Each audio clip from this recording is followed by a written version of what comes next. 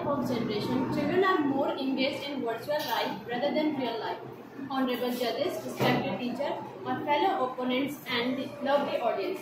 Very warm good morning to one and all present here. I, Babita Negi of class 12, stand before you to express my views in a topic of the use of net should be banned up to 18 years. To begin with, social media is very popular among teenagers and it affects teenagers in a lot of different ways.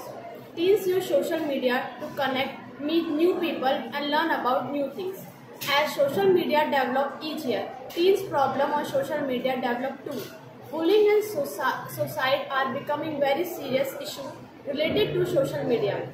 Teens from 13 to 17 are highly affected by this problem. Furthermore, bullying has become a very serious problem in past few years. Bullying via the internet is called cyberbullying. Kids from the age of 13 to 17